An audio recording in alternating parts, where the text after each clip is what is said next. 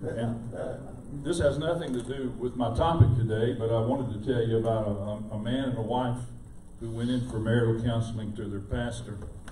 And they sat down, and she immediately began to explain what was wrong with their marriage. And it was quite lengthy, and she went on and on and on. And it seemed that she would never stop talking about what was wrong with their marriage. And the guy, he never said a word. And in a little bit, the pastor got up from his chair, and he walked around the desk, and he picked the wife up, and he planted one right on the smacker. He kissed her right on the lips. Put her back down. Of course, now she stopped talking. Went back around, sat down in his chair, and he looked at the guy, and he said, "Sir, she needs that about 2 or 3 times a week." And the guy said, "Well, Pastor, I can bring her by on Tuesdays and Thursdays."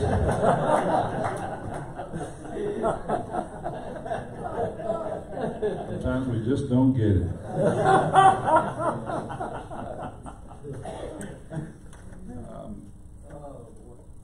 I know most of you. My name is Larry Grainger. I pastor Abundant Life Church in Mount Juliet, Tennessee.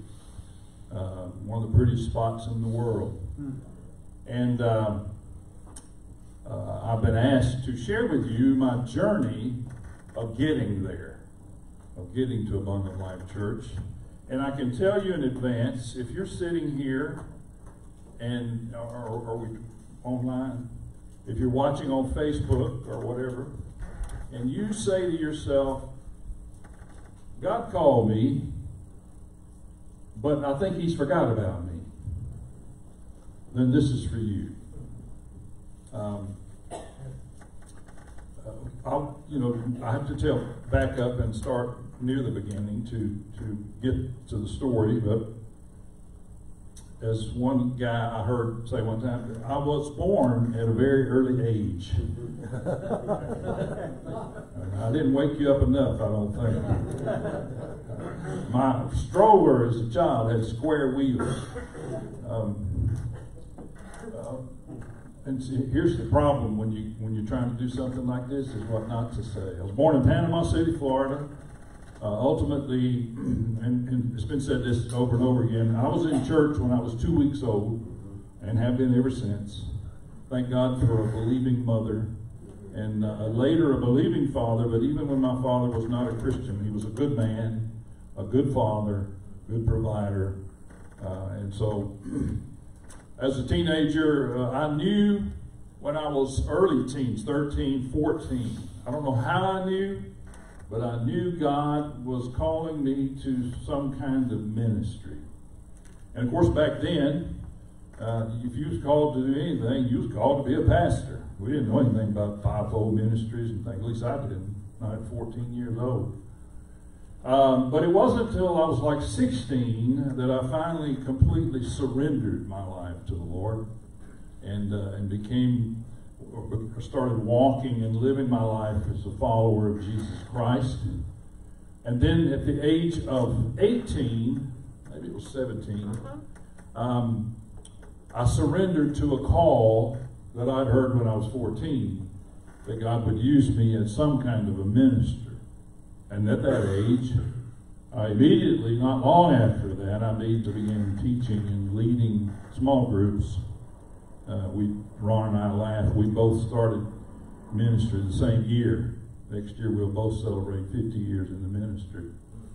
And then when I was 19 years old, I was licensed to be a minister, and things began to develop and work, and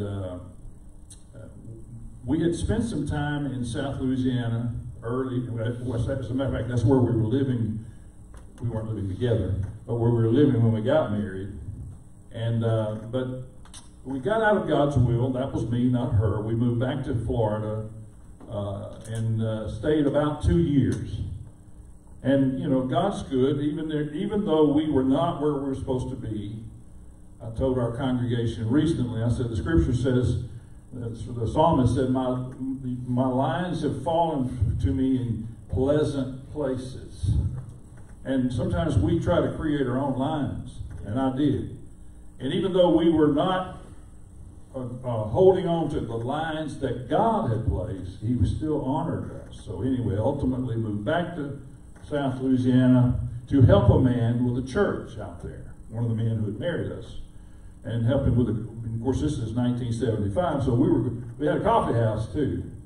And so we moved out there. I was going to lead worship for him and just help him do some teaching in the coffee house and such, and had a little church. And it wasn't long before he called me out in the front yard of his house, and he said, hey, I'm moving to Lake Charles, Louisiana, and I'm going to take a church over there. Here are the keys. You're now the pastor of this church. I'm 20 years old. Well, my goodness. So did that. Wound up merging that church with another congregation, became an associate pastor to a man.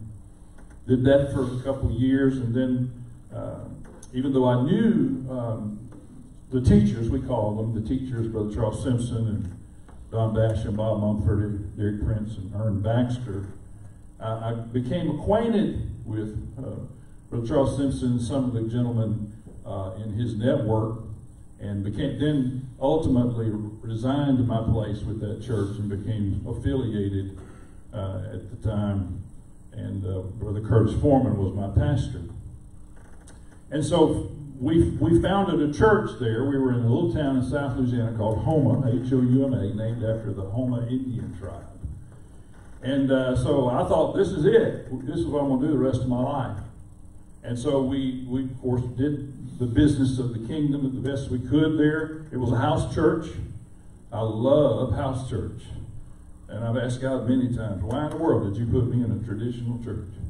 I love house church. But anyway, that's his business, not mine. And so we did that for a while, and then along about the middle 80s, it became clear through the voice of the Holy Spirit that we should move to Tennessee. We had actually spent a year in Mobile as a sabbatical. And when we were done with that, I thought God would have us found a church, a house church in Mandeville, Louisiana. Well, we lived in Mandeville for a year. And God said, no, this is not where you're supposed to be. And so through a word, a clear word, and understanding God's will, in 1986, we moved to Tennessee. And at the same time, a lot of people moved to Tennessee. We were a cult. Everybody moved from other states, and that was a joke. Y'all supposed to laugh at that, but a bunch of people moved, including my pastor, the Curtis Foreman. And so the gentleman who was already there, who was the pastor of a local congregation, we just chose to go get a vocation because the church wasn't going to be big enough to support 3 ministers. And so I went into a sales field. This was about the time, and of course that went great for a while, but then I began to get into a place that I'll just call disillusionment. I began to say to God, well, I've been pastoring basically since I was 20, and I've been doing ministry since before that, and here I am 12, 13 years later, and I have done that, exclusively that, during my career building years, and now here I am needing a job. And what's going on? And I spent some time in a place of disillusionment. I actually allowed separation between me and my pastor for a while, for a few months. I wasn't robbing banks, I wasn't killing people, but I wasn't really walking with God like I should have. Our marriage suffered. It was threatened. It was it was threatened. And it's only God's grace that we survived. And then one day, of course, I began to think, I've got this calling, and yet He's not using my calling the way I thought He was going to, or, He just wasn't using me like I thought He should. And, he's for some reason, He didn't listen to me. One day, I got a pastoral letter in the mail from Brother Charles Simpson. He still sends those out every month. Somewhere in that letter, it said something like this, and I don't know why I didn't keep it. It said, you think that God has forgotten you, and you think God has laid your calling aside but he hasn't. And I thought, how did Brother Charles know to write that to me? And of course, he didn't, but the Holy Spirit took that like a dagger and pushed it into my heart. And then I heard the Holy Spirit say this, just as clear as anybody said it to me: get back on where you got off.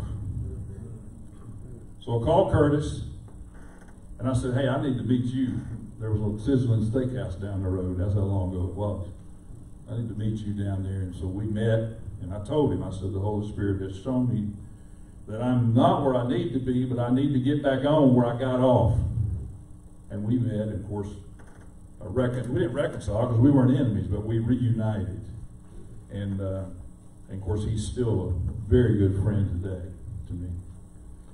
And so that began a trek of going back, and then God began to use me to help pastors. And I actually, at some point, left Curtis as my pastor with good standing. We weren't mad at each other, so that I could go over across town and help a gentleman who was based out of Panama City, and I had come up under his father-in-law. As a matter of fact, it was his father-in-law that actually financially sent us to Louisiana. But I thought, well, Lord, I'd be okay with this, with helping and supporting pastors. Really, the rest of my life, I was good with that. I had a good sales job with a nationally known company. I was fine with that.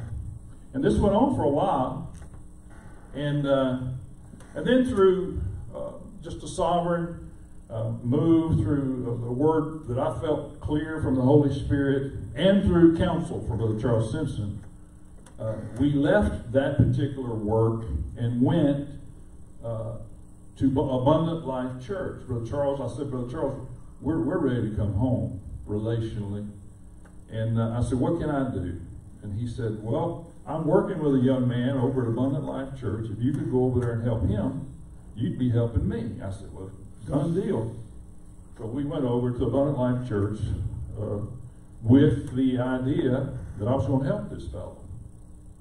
We became friends, and we were doing what we could.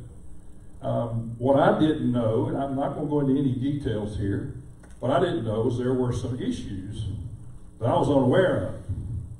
And when I showed up, it was 1998, I showed up, he wasn't there, and I said, where is, and they said, well, the elders have given him a 3-month sabbatical because he has some illness that he needs to deal with. I said, well, that's good. I mean, I appreciate that. About this time, I started hearing something in the back of my mind. The Holy Spirit said, you might ought to prepare yourself. And of course, as you can see where this is headed, ultimately, he resigned. This particular guy resigned. And but long after that, the elders asked me to join their group of elders. They called it a board, but I didn't like that word. And so I did. I joined the group, and there was some controversy. There was a lot of people that accused myself and a good friend of running this guy off so that I could take the church. And I can assure you nothing is farther from the truth. As a matter of fact, I told my best friend at the time, who was another one of the elders, I said, I know I don't have this authority, but I forbid you for mentioning my name as the next pastor of this church, because I will not accept it if you bring it up. He didn't. But the best friend of the former pastor did. We were in an elders meeting, and he looked over at me. He said, that's the next pastor right there. And I thought, how odd is this, the best friend?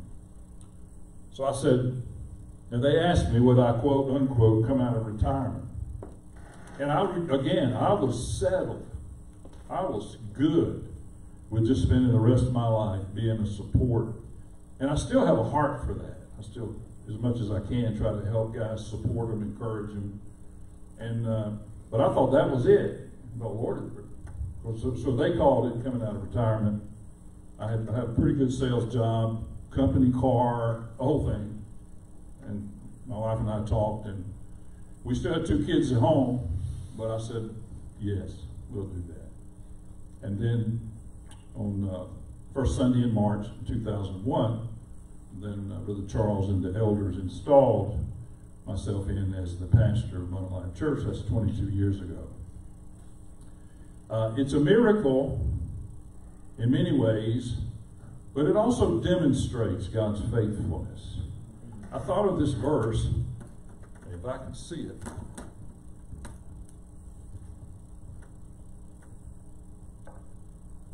Many of you are familiar with the end of 1 Thessalonians 5. Now may the God of peace himself sanctify you completely, and may your whole spirit, soul, and body be preserved blameless at the coming of our Lord Jesus Christ. The next verse says this: he who calls you is faithful. He who calls you is faithful. Can we say that together? He who calls you is faithful. And that's not all it says. Not only is he faithful, it says, who also will do it. During that time of disillusionment, during that time of wondering what God was doing, some of you remember Brother John Duke. And John Duke was highly instrumental in my life, and he's the one that helped get me connected to Curtis Foreman. But I don't remember where we were, but one day John looked at me during that time and he said, Brother Larry, Romans 11 says the gifts and callings of God are irrevocable. And I said, say that again, John. The gifts, and I knew the scripture, but you know how it is? The gifts and callings of God are irrevocable.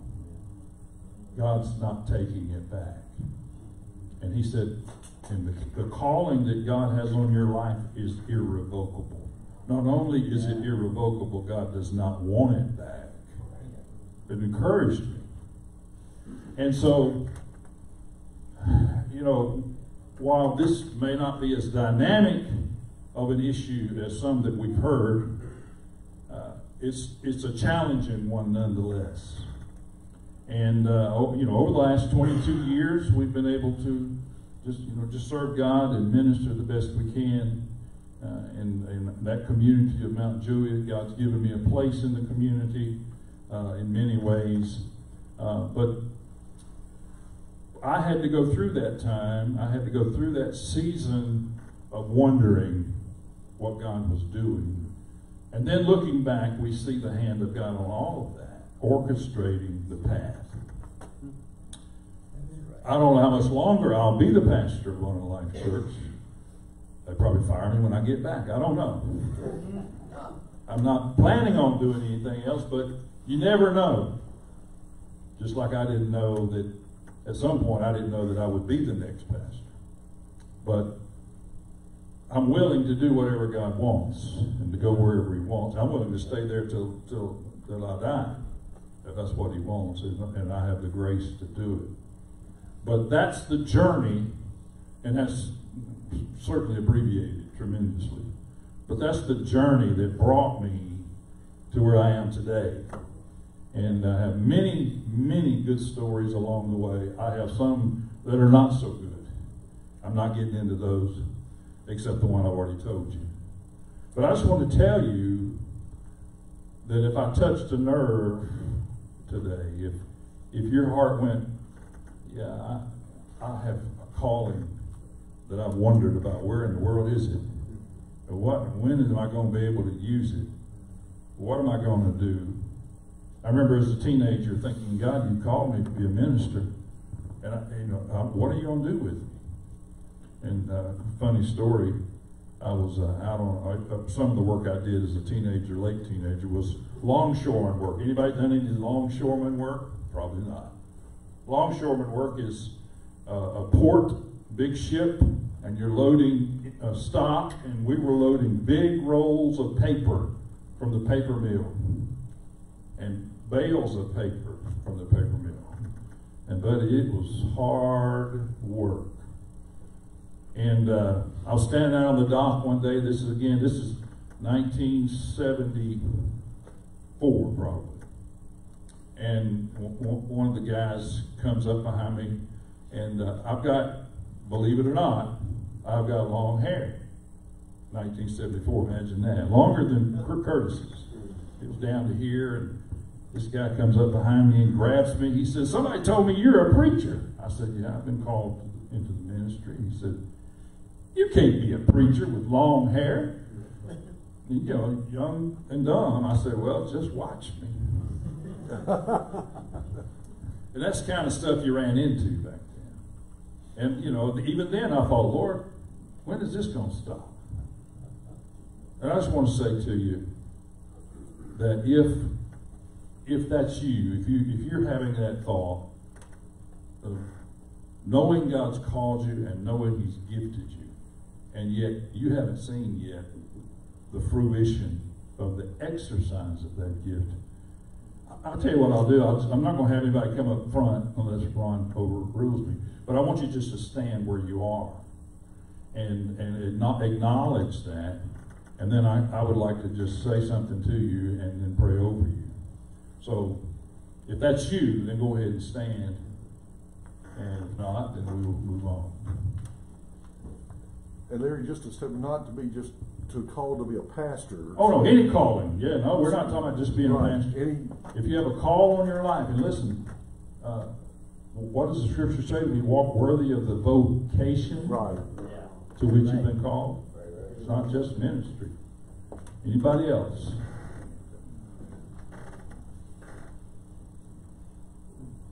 Now I want to say to you, gentlemen, you've already heard it, but this time I want to say it to you. This is the Holy Spirit, through the living and active Word of God, speaking to you, and that is the gifts of God and the callings of God. The gift and the calling that you have received from God is irrevocable.